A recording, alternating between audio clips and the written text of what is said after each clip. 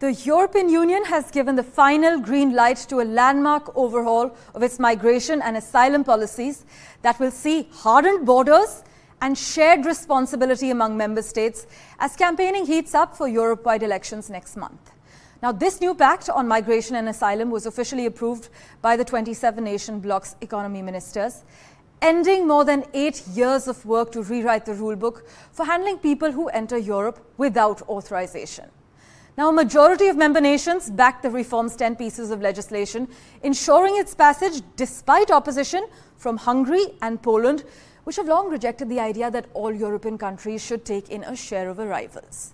But these new rules, which come into effect only in 2026, they actually lay out the guidelines for screening people to establish whether they qualify for some kind of protection like asylum or deportation if they are not allowed to stay. What can we expect with these new rules in the EU?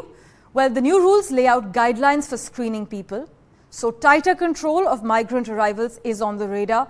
Faster processing at the EU's borders is something we are looking at, and closer cooperation with countries of origin as well as transit.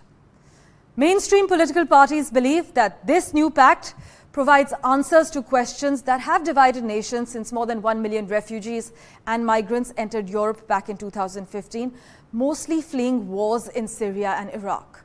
They also hope that these new reforms will starve the far right of vote-winning oxygen in the upcoming European Parliament elections that are scheduled from the 6th to the 9th of next month. But critics say the pact will let nations detain refugees and migrants at borders and fingerprint children. The new measures, they argue, are aimed at keeping people out and infringe on their right to claim asylum and will result in more dubious political deals.